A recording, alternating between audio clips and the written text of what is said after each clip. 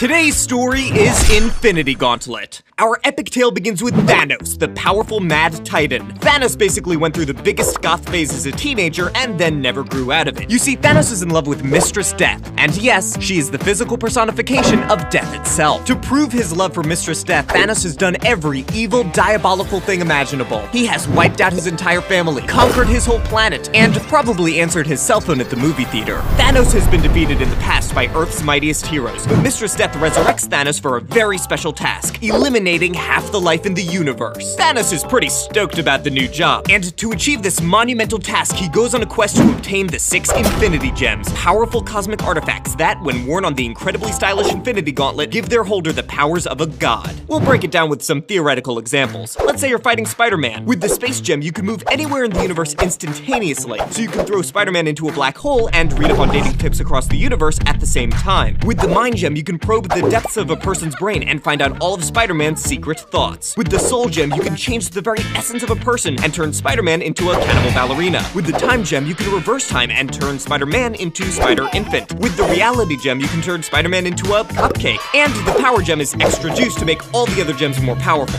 Thanos goes out and steals each gem from some cosmic bigwigs: the In-Betweener, the Champion of the Universe, the Gardener, the Collector, Runner, and the Grand Master. Once Thanos collects all of the gems, he goes straight to Mistress Death, rocking the bling of ultimate death. Thanos reveals his true intentions. He has obtained the Infinity Gauntlet so he can be Death's equal and her boyfriend. But instead of being impressed, Mistress Death is just mad at Thanos for collecting the gems behind her back. Thanos recruits the demon Mephisto to be his wingman, a literal devil on his figurative shoulder. And then he does everything he can to win Mistress Death back. He creates a giant space temple to honor her, and then brings his dead granddaughter Nebula back to life as a creepy, gross zombie. He even creates a sexy female Thanos named Taraxia to try and make Death jealous.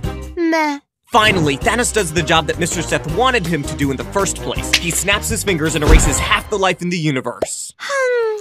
Meh. At this point, the mysterious Adam Warlock, who is basically a glam rock space wizard, gathers all of the superheroes still alive for an all-out assault on Thanos. Doctor Strange, the Hulk, Thor, the Silver Surfer, Spider-Man, Captain America, Iron Man, and basically every remaining 90s Marvel superhero joins the fight. Even Doctor Doom decides to help out the heroes. Thanos prepares to obliterate all of the heroes with the powers of an omnipotent god. The heroes have absolutely no chance. That is, until Mephisto steps in. Hey, just a wingman tip. Women don't like dudes who win everything too easily. They don't? Yeah, you're all knowingness, you're all seeingness, you gotta dial it down. Well, I guess that makes sense. Of course it does. Wait, this isn't some sort of trick to weaken me so you can betray me later, right? Come on, do I look like the kind of guy who would deceive anyone? Even in a less powerful state, Thanos kicks the collective tuchus of every hero in like 2 seconds. Meh. Then the big guns show up: Galactus, Kronos, and a bunch of other funky-looking space gods. These are the most powerful beings in the universe, and they've come to deliver the biggest takedown of all time. To add insult to injury, even Mistress Death joins the attack on Thanos. I'm just not that into you. Why can't you take a hint?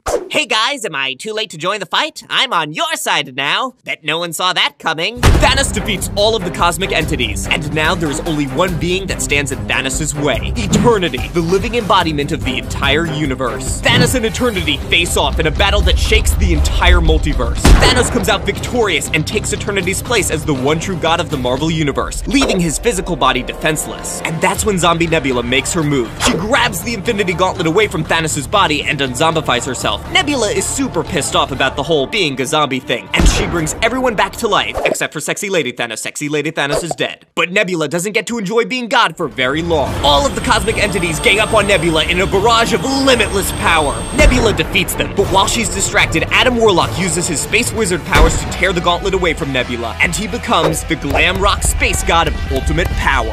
Thanos escapes punishment by faking his own suicide, and then he goes to live on a farm. But don't worry, Thanos will be back. He just needs a little R&R before his next universe-threatening scheme. Give 'em prayer hands, say what's up, America. Half of you should know me, right? Other half a replica.